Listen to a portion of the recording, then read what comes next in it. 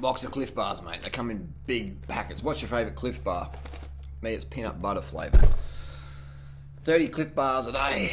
Could you eat 30? How many Cliff Bars have you fucking eaten? Losing the gains. Losing the gains, man. Losing the gains. I want to see a flex. Serious video. How to... Is a picture of Freely on the bike. Roll it on. So people say, I've been watching you guys... I've been watching you for fucking 7 years. I've been fucking watching you for 7 years. And I've seen Freely go from 73 kilos down to 50. 51. 50.374 kilos. So, what's the deal during it? How do you get your girlfriend, how do you get your wife, how do you get your sister, how do you get your mum, how do you get women on bikes? It's taken me a while to learn this one. One sentence. Make it fucking fun. Make it fucking fun. And when you make something fun, you take care of motivation. Most women want to slim up, tone up, tighten up, whatever. So cycling is the best, the fucking best weight loss tool, fitness tool, toning tool known to mankind. If you can physically ride a bike, obviously there's a lot of people out there in wheelchairs, they can't physically ride a bike. I've got friends I know who do hand cycling. They don't have the ability to use their legs functionally, so they do the hand cycling, hand bikes. Look it up. It's fucking incredible inspiration. So if you say, I can't ride a bike, but I've got legs that work, then that's just a fucking excuse. If you don't have legs, fair enough, hand bike, that's for you. Assuming you do have function of your legs, or even if you don't, you can still listen to this video because hand cycling is a fantastic exercise as well. So even if you're in a wheelchair watching this video, this will still apply. When you make something fucking fun, you take care of motivation. So if you understand women have a motivation to be slimmer, tighter, whatever, then get them on a bike. Help them identify that the bicycle is a tool for them. Alright? Not a torture machine or whatever. It's a tool to help them with their weight loss and aesthetic goals.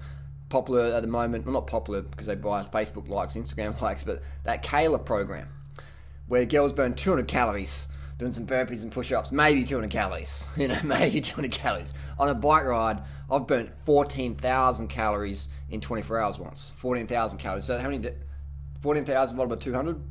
70 days of training in one day. 2 months, 2.5 months of training in one day. 2.5 months of calorie burn in one day. Fun ride.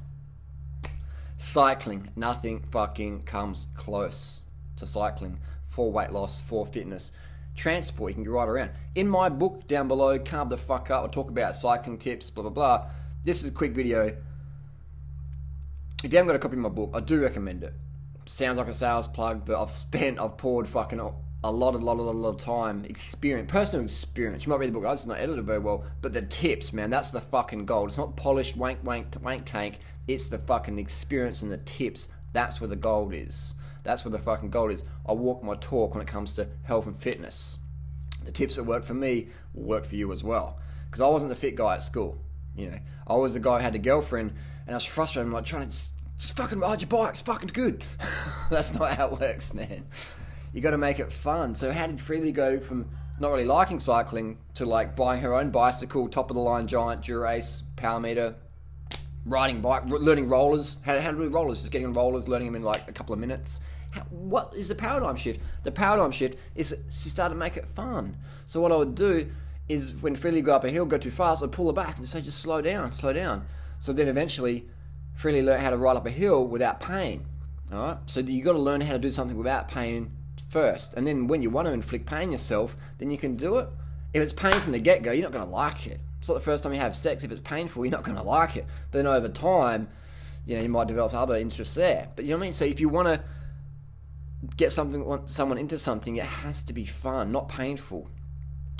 But get a sweat on, get a bit of breath going. That's good. Does that make sense? So you have to be creative with your girl and go, how can we make this fun?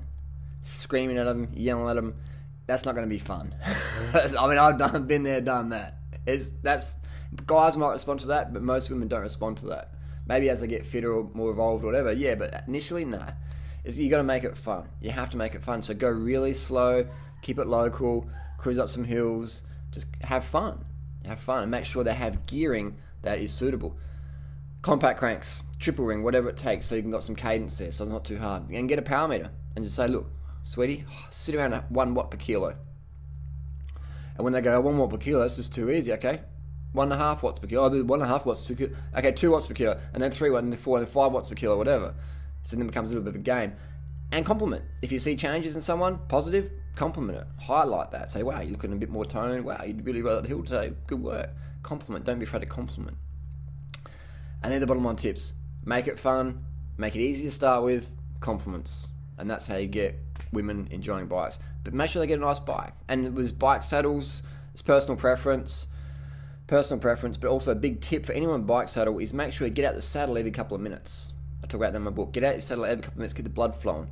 And maybe get some cycling shorts with a bit of a padding in there.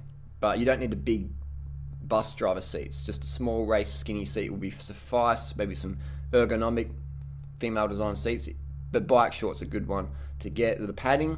Not just like, you know, because it's friction, man. You get a bit of friction on there, it's not good. So bike shorts, a bit of moisturizer, keep the chafing down.